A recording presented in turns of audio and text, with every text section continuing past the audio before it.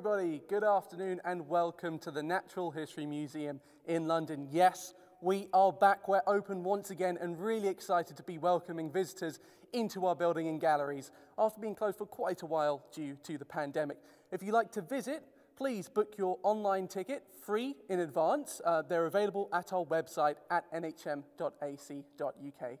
My name is Connor, I'll be your host for today, and we are broadcasting live from an area of the museum that's not yet open to the public. We're following COVID safety and guidance. This is the brand new free display called Our Broken Planet, How We Got Here and Ways to Fix It, and it's included for free with your general admission ticket. Now, the Our Broken Planet program consists of this display, which is opening tomorrow, but also free online events in which we talk to experts around the world, and a host of online content on our website. If you'd like to find out more, please follow us on our socials and use the hashtag OurBrokenPlanet if you want to get involved in the discussion. Now, as I said, this area is not yet open to the public. It's opening tomorrow. So today, we're going to give you a sneak peek at some of the specimens and stories you can expect to see when you visit. And we're going to be joined by two museum experts that help put together this display. And in fact, the first one is right here. This is Louis. He's one of the curators that helped put together Our Broken Planet. And remember, we are live, so if you have any questions for our experts, please pop them in the comments. Hi, Louis. How are you doing? Hi, Connor. Good, thanks. Can you tell us a little bit more about Our Broken Planet? Sure. So, yeah, Our Broken Planet really explores how human beings' actions have shaped pretty much every aspect of life on Earth. And in putting this together, we decided it's such a big subject that we're trying to divide it into, I guess, three broad themes. The first of which, and this is what we're standing in now, this first phase of opening, looks at our food production systems and agriculture and how we've shaped animals and plants to feed ourselves. In 2 months' time, we're adding to this with another section that looks at how we source resources from nature, and we look at things like ivory, cotton, plastics. And then finally in September, the full space will open up and we will add a section that looks at energy and climate. So quite ambitious and a lot of ground to cover. How did you decide what specimens would be displayed in here? Yeah, so we actually put this whole thing together during the lockdown. So we didn't have a lot of access to the museum for that time. So the thing that we decided to do is that we have more than 300 research scientists based here at the museum. And so we asked them, we did an open call, we asked them to nominate particular objects and specimens that would tell fascinating stories. We had well over 100 submissions, and we whittled that down to about 35 stories that we'll have on display in this gallery. So it must have been quite a challenge putting this together during COVID. And why now? Then why did the museum make the decision to put together this display at this point in time? Well, the museum launched a new strategy at the beginning of last year where we've kind of gone bold on declaring a climate and ecological emergency. Action is needed. And also, in this year when we're recovering from COVID, we're thinking about how we live, how we can build back more sustainably. And also there's loads of really important meetings going on. There's a meeting in Glasgow of the UN later this year talking about action that's needed on climate change. We just thought now is the right time to do something like this. I think relating directly to that, in this moment, I think we should get into some of the specimens on display. What is this in this case? What's this thing? Yeah, so we do actually have a few stories that look at COVID to start the show. And this, it looks like a prehistoric creature. Indeed, it's been around for millions of years, but it is alive today. It's found on the eastern seaboard of the US. It's an Atlantic horseshoe crab. So these incredible creatures have blue blood, and the blood contains a substance that's incredibly valuable in terms of creating safe vaccines. So it's something that detects potentially toxic bacteria that can contaminate vaccines. And so for a number of years, these crabs have been bled for used in vaccine production. This doesn't happen everywhere, so the vaccines in the UK and across the EU that some of us have been lucky enough to receive won't have involved this. But I guess what this story represents really is how we are heavily reliant on nature, but there's also an exploitative aspect to this, because the crabs themselves are bled. Some of them die as a result. So this is an organism that's basically affecting us all at the moment, and I'm sure not many people are aware of a story like this. I think we should move on to another specimen, and something's caught my eye over there, something with big horns. What is in here? What is this? Yeah, so this magnificent beast is an aurochs. So it is the wild ancestor of the domestic cow, and we have a cow skull sitting next to it. So you can see the degree to which, through selective breeding over 10,000 years, we've made cows significantly smaller and tamer than their wild descendants. But the story that we tell here is, so the aurochs, one of the reasons for its extinction, one of the main reasons, was changes in the environment caused by humans and hunting. So we made this go extinct about 400 years ago, and then in the meantime, we've increased the numbers of cows on the planet to well over 1 billion. We eat around 300 million of them every year, and that obviously has transformed the face of the earth, has a huge environmental impact from carbon emissions to habitat destruction.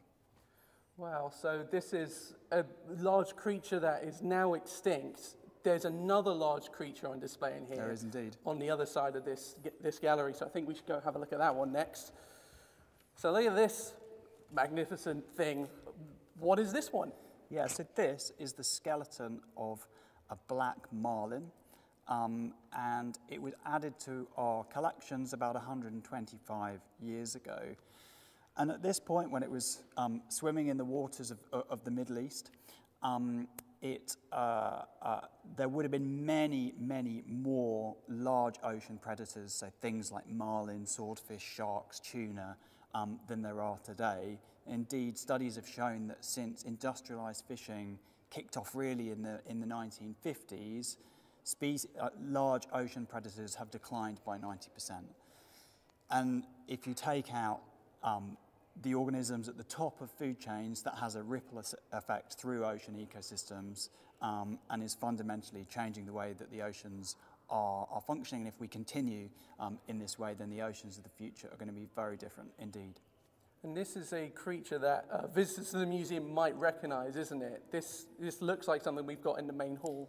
That's right. So we have as we refer to it, a wet specimen, so one with flesh on it in the main hall as you come in the museum on the left-hand side. Yeah, so you can see that as well.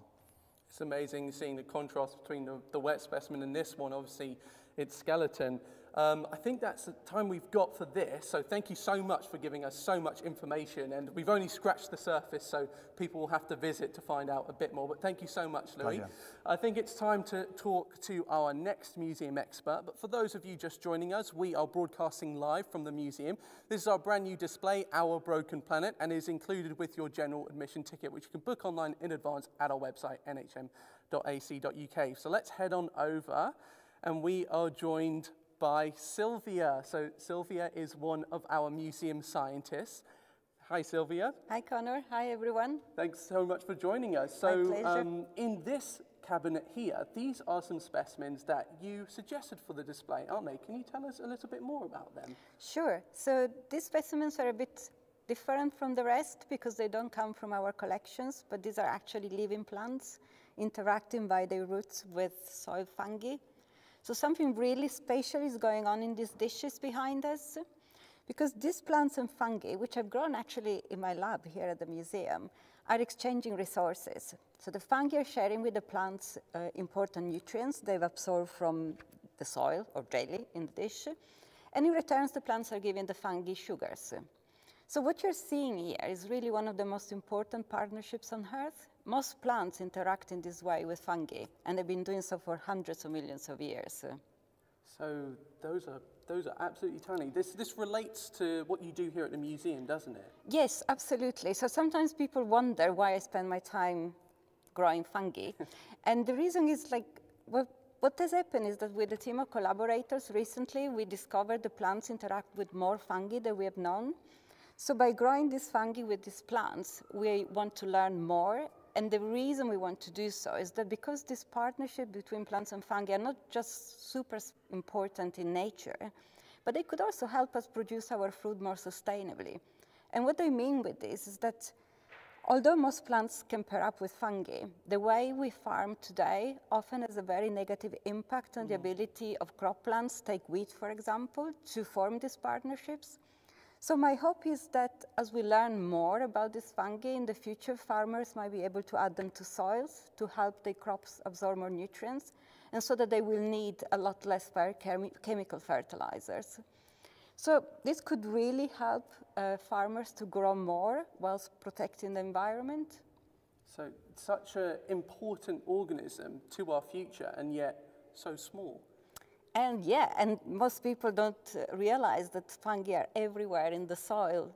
So yeah, super important. So this is great that we can highlight these sorts of stories and also your research with Our Broken Planet. Well, thank you so much for sharing with us. That's been an absolute pleasure. The pleasure is being all mine. Excellent. Thank you. Okay then, so we're coming towards the end of our time here in Our Broken Planet. Remember, this program is not just this free display, but also a host of online content and features on our website in which we explore some of the issues that we've spoken about today, but also other ones covered by the display. We've also got the free online event in which we talk to experts around the world, so keep an eye on our socials for when those are announced. For example, next Thursday, which is May 27th, we're talking about extinctions in the modern day. If you want to catch up on previous events, we have a YouTube channel with a playlist dedicated to Our Broken Planet. We've already done quite a few, including yesterday's event about meat consumption, which relates to that auroch story that Louis shared with us earlier. And remember, this opens tomorrow, but this is only one of 3 sections of the Our Broken Planet display. Future sections looking at the materials we use, the energy we consume and their impacts on the planet will be opening up throughout 2021. So keep an eye out for when those are opening. And one last reminder, this is absolutely free, included with your general admission. If you'd like to visit, please do book online in advance on our website at nhm.ac.uk. But I think that's pretty much all we have time for today. So thank you so much for joining us, and we're looking forward to welcoming you back soon. Thank you very much, and goodbye.